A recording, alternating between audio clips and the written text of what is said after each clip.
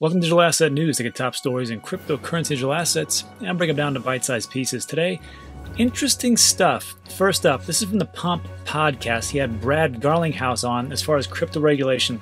And there is one specific piece at 15 minutes and 58 seconds where Brad and Pump talk about Chinese mining pools versus miners and how it's going to affect the entire globe. Also, Bitcoin price dives back under 16.9, almost down to 16.3, as whale deposits spike again. We're going to take a look at what's going to happen with all these whale deposits and what that usually means. It's not good.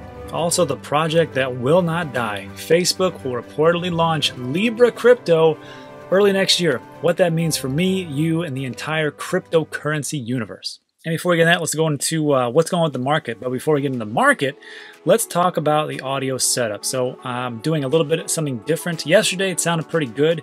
I did a little bit of a tweak. So let me know how the audio sounds later. And maybe we'll keep one of these three. All right, so it is Friday, November 27th. It is 3:30 p.m. trying to get this done so I can check out my man Alex Mascioli's show. He's going to talk about Ripple and Stellar's are cashing in, obviously. But what do we got? Well, I'm going to go over this very quickly. Bitcoin's down. Everything else is down pretty much, except for XRP. XRP is up to 55 cents. Now, I think it was all the way up to 70 cents at one point, but there we go. Stellar's up 17. Man, 130% for the week. Good job, Stellar holders. And then 3% for NEM and 16%. Hey, 16% for Celsius Network. Fantastic. Also, I want to take a look at something else. On CoinGecko, most all of them, you can filter this out to take a look at Bitcoin, because what we're just looking at was everything denominated into the US dollar. Now, if you look at everything from Bitcoin, it's a little bit weird to look at, but I think as time goes on, maybe this is how everybody will look at everything. We're going to take a look at a car and say, well, how much is that in Bitcoin? Well, that's 340,000 Satoshi, sir, or whatever it is. I have no idea, but I just thought it'd be interesting to take a look. So, of course, Bitcoin's at zero because everything's denominated in zero. Everything's denominated in Bitcoin. So we got XRP up 6.4, 0.5, 17% for Stellar, 140% as far as it goes to Bitcoin. That's interesting. 0.8, 0.3, 0.9 for Tezos. So actually, if you look at things with Bitcoin and not as the dollar per se, things are up. Not as much, like even Celsius, but it's just a different way to look at things. But again, who knows what we're going to look at in the future, so maybe we should get used to it. All right, let's go on the market. Let's jump into today's stories. So here's the story, Morning Glory. This is what's going on with the Palm podcast. And it was a really good, solid episode, as usual. And it was about 35 minutes, so it's not too terribly long. But there was one piece, I want everybody to listen to this just to see where we're at, because Brad and everybody over at Ripple has been saying, I mean, first of all, Brad wants Bitcoin to succeed. He wants all of cryptocurrency to succeed. I actually stole that whole, as the water rushes in, all the boats rise. I stole that from Brad. He seems like a great guy. But there's this part here, and it almost sounds like he's making the rounds and saying the same types of things. And I know some people who love XRP are screaming at the screen right now, but the questions have to be asked. I mean, on this show, I'm not going to give anybody a pass. Anybody. When I had Alex on, I don't give him a pass. When I had Steve on from Voyager, I don't give anybody a pass. Even Brad. So when he's talking about things, I got to ask the question. So we're going to take a listen to the whole piece here. It's about 3.5 minutes long.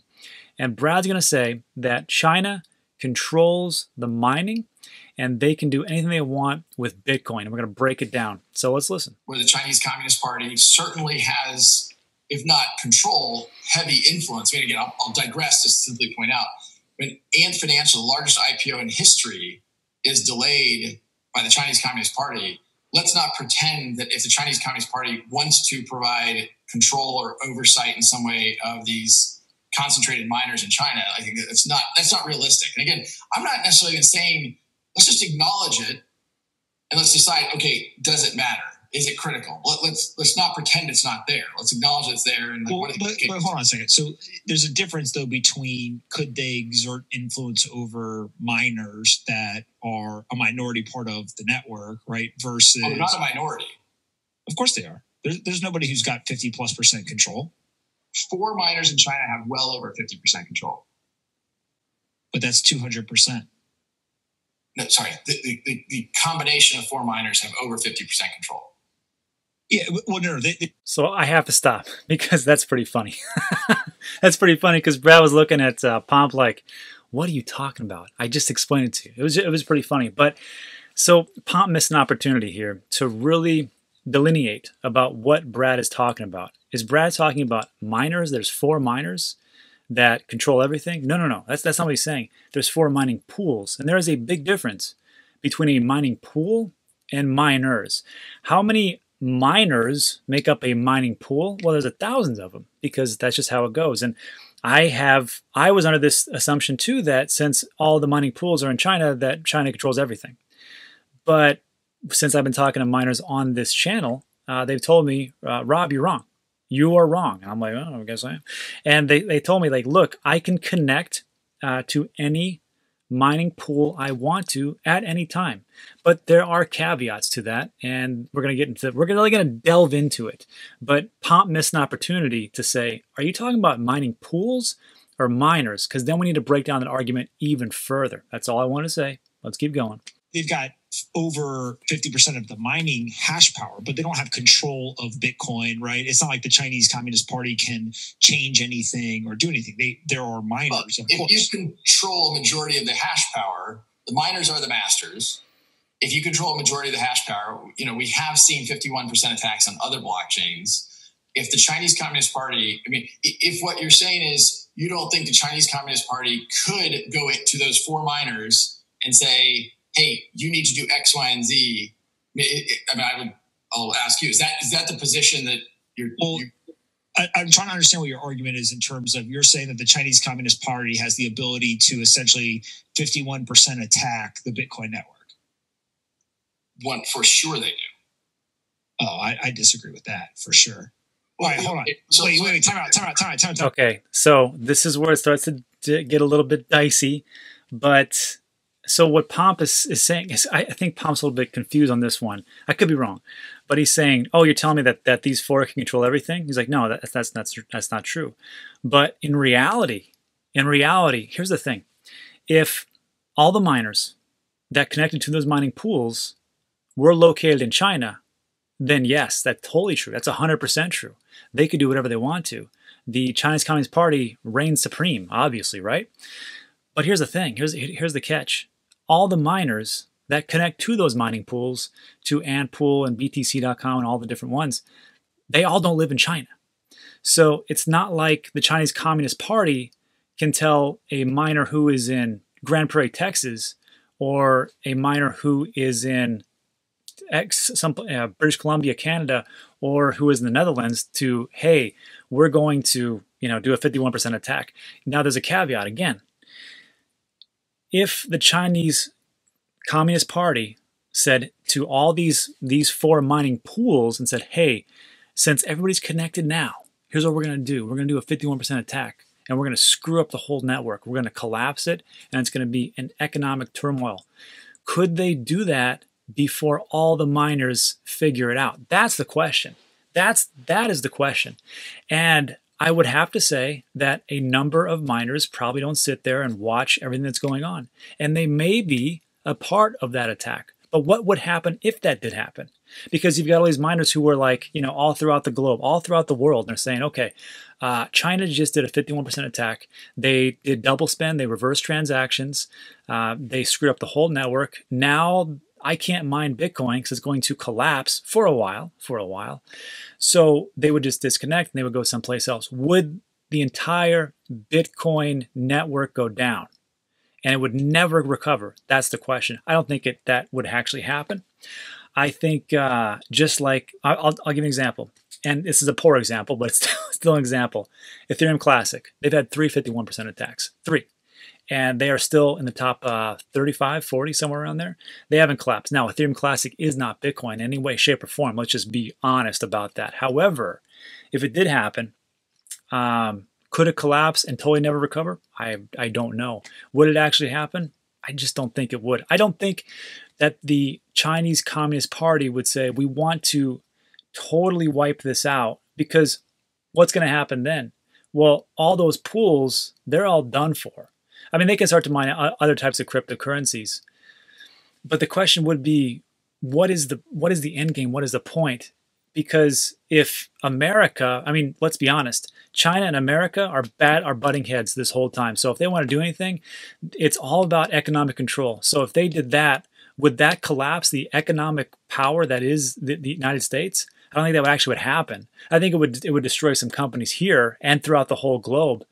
I just don't see that actually going on. So again, the question is, are you talking about mining pools or individual miners? And then it gets even deeper than that, because you have to ask the question, well, in these mining pools, they also own mining rigs. How many mining rigs do they own? They're not going to tell you. They're in China. It's not going to happen, right?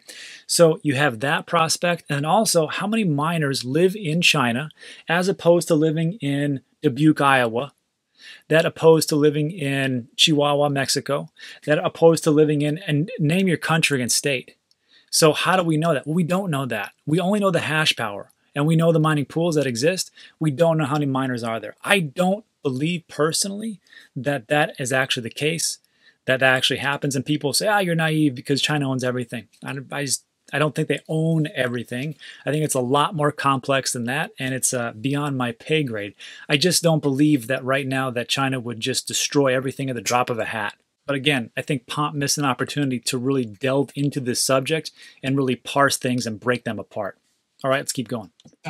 Put a pin. Hold on. Pause. I know you well enough, and I think you know me well enough. We're not going to change each other's mind on this. So just put a pin in that one. Okay, well, let me ask 2 questions. Okay. Do you think the Chinese Communist Party could, if they wanted to, control those 4 miners? No. But they can control the IPO of the largest. I mean, like by comparison. Of course. No, what they can do is they can shut the miners down, right? But like the Chinese Communist Party does not control Ant Financial in terms of make the business decisions. What they did is they stopped the listing on an exchange, of course. But they control the exchange. They don't control Ant Financial. If I come back to you with like maybe 5 examples where the Chinese Communist Party has actually made decisions at a more micro level, that you would make. But here's a good example. Hold on. If you use the Ant Financial example, right, that would be like me saying that the SEC controls Ripple, right? Because first of all, you just compared the Chinese Communist Party to the Trump administration. To the SEC.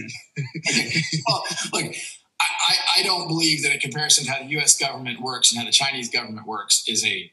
I know. My point being that when Ant Financial goes to conduct the IPO, right, it's very, very well documented that Jack Ma said some things that sounds like it pissed off the CCP, and there was, whether directly or indirectly, you're not going to take the company public right now, right? Was it a decision made, and that was executed? Why it happens is besides the point. It's just the fact that, yes, they stopped that from happening. That is, in my opinion, no different than if an outside regulatory body or the government stops you from listing on an exchange or doing something. Now, I think where people have the problem is why it happened, right? Like imagine if you were trying to conduct business and if you said something that upset somebody, then they would come after you type situation. That wouldn't be a good business environment to operate in. But let's go all the way back for a second. Hold on. So Okay, so from right there, he kind of skirts around it and goes something else, and that's fine. I'm not here for that. So it was just an interesting conversation, and there's a lot of different moving pieces to that. One is I don't think that some people realize the nefariousness and the devious nature that can be China and how they will do whatever it takes for economic and total control, not just of their own people, but of everyone around them and global domination. That's the whole point. So the question really is why do these individual miners ever hook into the mining pool on all these mining pools, which are like, I think it's like 60% now, that is in China? And the reason is because it's cheap electricity, right? All the miners tell me the same thing. Our job is to mine Bitcoin at the cheapest electricity because that's the highest overhead. So if that's the case, then you want to go where it's cheap, and it's cheap over there. However, things are changing a little bit because we have Layer 1 coming up that is backed by billionaire Peter Thiel, and they are looking at getting wind power that can get them less than 1 cent per kilowatt hour. And this is growing. They're supposed to be expanding up to this year. And what they're looking at is to have the Bitcoin mining come into the US and also Canada between 20 to 30% of the hash power that is. So as time goes on, I think there'll be a little bit more of a, or less of a monopoly, and that is a good thing for everybody.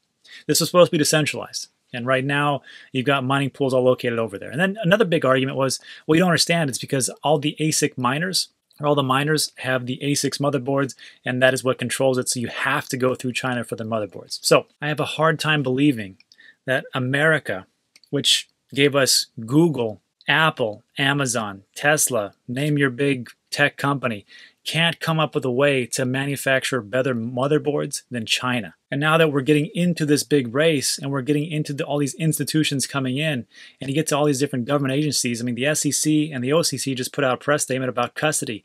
Do you think they won't be looking at this a little bit more and going, you know what, this really is an issue of national security, especially as other countries are adding Bitcoin to their treasuries? Do you not think that this won't be the next big space race? Let me know what you think in the comment section, but there's one more piece, and that is that there's two more interesting pieces that they talked about. One was and he was right. He was right. He was ticked off of the fact that the SEC and the CFTC came down and said, hey, you know what, Bitcoin and Ethereum, they're good to go. They're not a security. And it gave him the green light. And it put the handcuffs on Ripple and XRP because he talks about it. He says, you know what, we've got all these different institutional customers, and if we could just get regulatory clarity, because he says, I sit down with the CEOs, with the bank managers and everybody, and they say, hey, we're using Ripple and we love it, but we can't use XRP because we don't know it's going to be a security. And then he's like, you know, if we could just not have it as a security, we would really blow it up. And I think that's true. I think if somebody would come down and say, okay, it's not a security, well, first they have to go through that lawsuit and that has to get dismissed. So who knows how long that's going to take. And the second thing is then the government has to come out and say it's not a security. So I think once it happened, it could be really great, but who knows until that time.